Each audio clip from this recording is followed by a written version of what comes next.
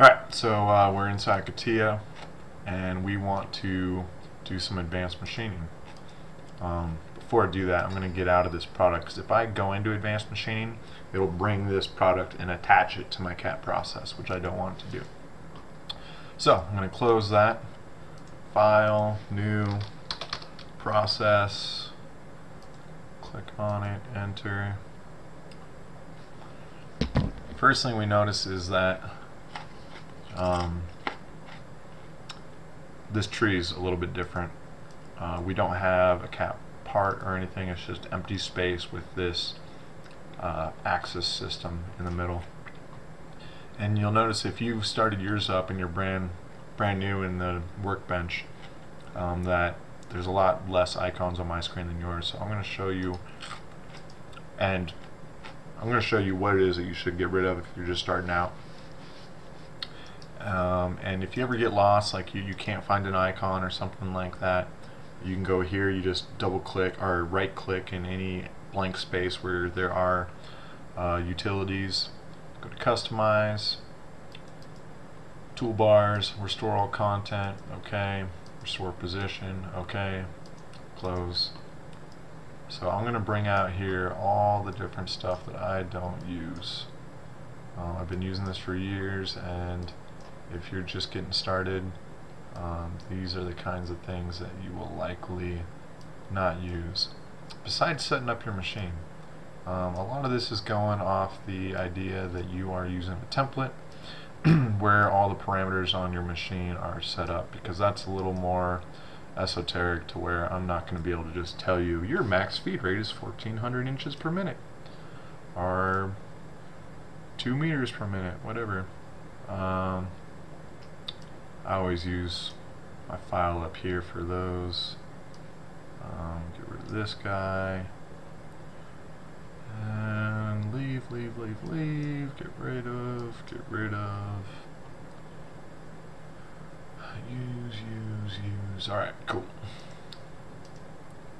So now we have a lot of the riffraff out of the way.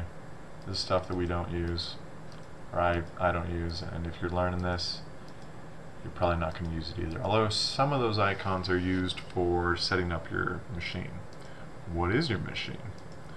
This is where all your parameters for your machine are saved. So we're going to double click in there and take a quick look. No machine selected. Let's go in there. You'll notice part operation. This is just your name. If you want, you can do side 1 or op 1, whatever it is you want to do. But we're going to assign a machine. I'm going to assume we're using the 5-axis, but they have a number of different default machines, and you can also set up a machine. If you have a model of your machine, you can create it using, I want to say it's NC machine tool machine simulation, and you got to have the kinematics package and a couple of different things.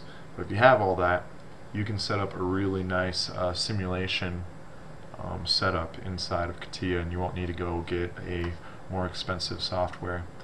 Alright, and you would go and select that once you have that all built through here. Inside here we have different parameters for our machine. I'm not going to go through all of this because, like I said earlier, it's more based off your machine. But you can set up a couple things. I do want this to be XYZ IJK, just to, if you're new to programming and you're not quite sure what that means, your XYZ obviously is just coordinates, and then if you your IJK is, you know, if your coordinates are here, your IJK are showing where your tool is pointing from there, which through your post processor will assign your B axis or C axis or however it is your machine is set up. So let's say that magically you got your machine all set up, you have all your parameters set. Now how do we get a part in here? Well, we got to bring it in. This icon will assign a product to your cat process. I have one I just threw together for this demonstration. So now you can see it popped in here. Now that we got the part in here, I'm going to set my axis to be the same. You can do this in generative shape design or what's the name of that other workbench? Part design. You assign it using this icon or just double clicking on these words. Click the red, assign it, and I don't like all that default text nonsense, so I throw a couple spaces to kind of bring it out away from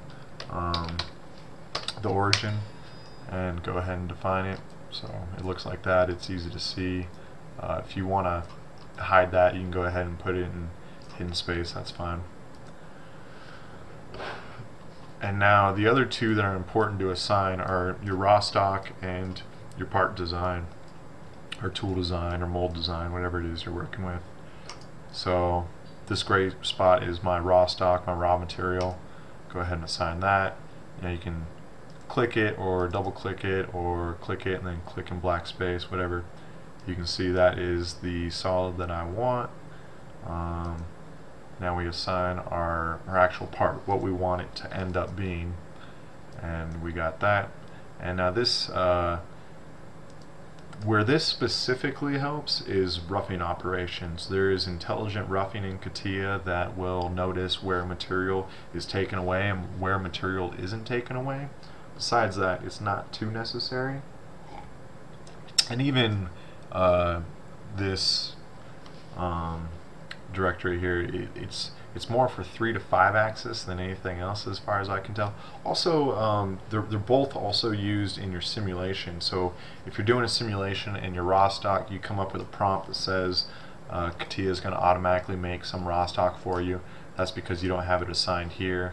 You can also do a gouge analysis or a couple different fun things in the simulation, and those are using these two settings. And then like I said, your roughing uses your raw stock here, and then 3 to 5 axis, which is really cool that Catia can do. Let's say you have your tool coming in here, we're looking at a cut section of it, and as your tool comes in, your collet is getting a little close to this corner. Well, 3 to 5 axis can say, oh shit, I've gotten within 5 centimeters of it, I'm going to kick over so that way I don't hit it. Well, that intelligence is based off of this definition here. So those are the two that I want to find. And safety plane, I've used that one a number of times. Yeah, you can play around with all this different stuff. And everything else in here, not too important for just getting started. So I changed this to op1. We got a part in the resource list as the 5-axis machine. We have our product that we assigned, and this is the machine where we did all that. And this is basically your program. So once you output, you're going to be outputting from this icon.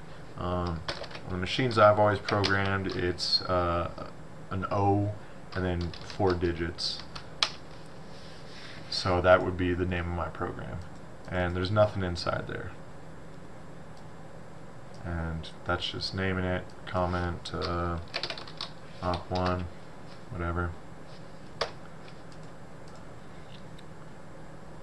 If you need to assign some post-processor instructions, you can go over to this icon, assign it to your program, and whatever it is, that's another thing that's different for all different machines. So whether you're setting your origin or getting the spindle moving, yeah, all your initial startup code can go in there. So let's say we got all that assigned. Then we're ready to start machining, and I'm going to make a video going over the basics of operations. So if you want to click that, go ahead and click on my face, and that will take you over to that video.